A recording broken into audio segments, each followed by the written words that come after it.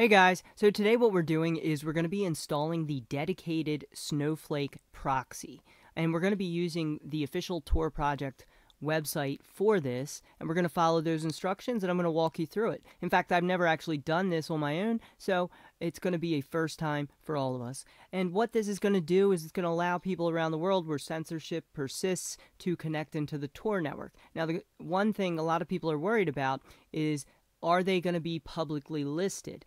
The Snowflake bridges aren't publicly listed, and they also use WebRTC, so it essentially mimics a video chat protocol. In that way, it helps to conceal some of the traffic that may otherwise stand out.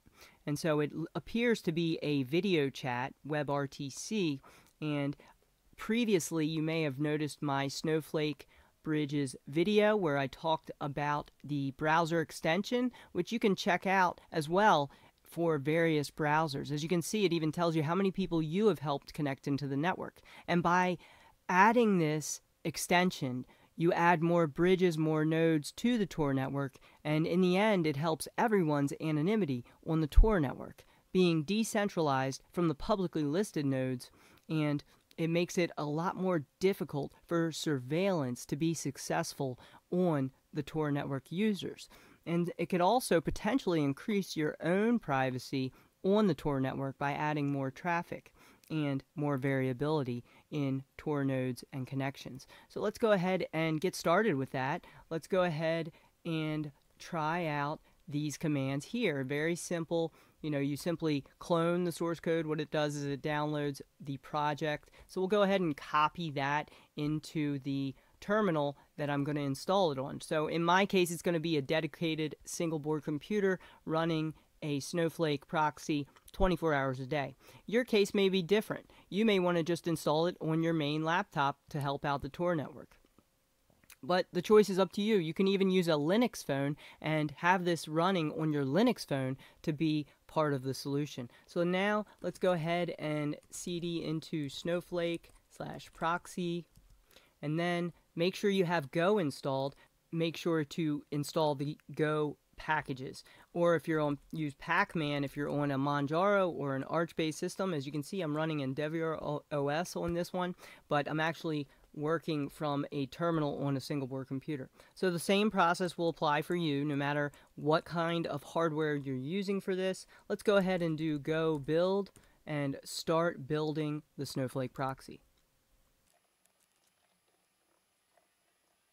And now that we have actually built the Snowflake proxy, we can simply run the Snowflake proxy next. Take a look at the README.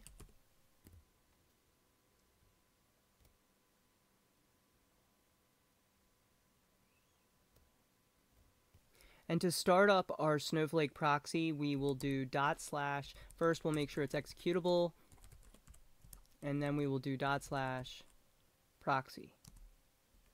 And that's how easy it is to install a dedicated Snowflake proxy. Like I said, you can install this on any Linux machine. Put it on your Linux phone. Put it on your Linux laptop. Put it on a single board computer if you have it. The more nodes we can add to the Tor network, less effective surveillance becomes, in the fact that we will have extra Tor nodes, more variability, more data going into Tor. More nodes means more anonymity for everyone. And one way we can actually check on how our Snowflake is doing is by executing it with a log attached flag. So let's go ahead and do that. Proxy and then log, and then we're going to make a file name. So snow.log, we'll try that. And when we run that, it's going to basically log to a file called snow.log. So we'll do that, send it in the background with the ampersand once again.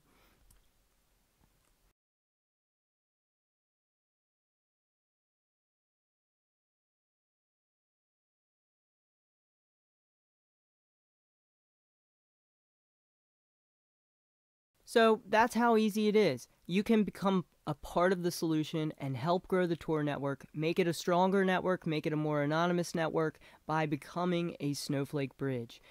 if we're going to use Tor, we should also be supporting it. And you can also send donations to donate.torproject.org. I'm sure they'll appreciate that. Make sure to share this video everywhere so we can get as many snowflakes out there as possible, and repost this video in order to spread awareness and help recruit other people to become a part of the solution.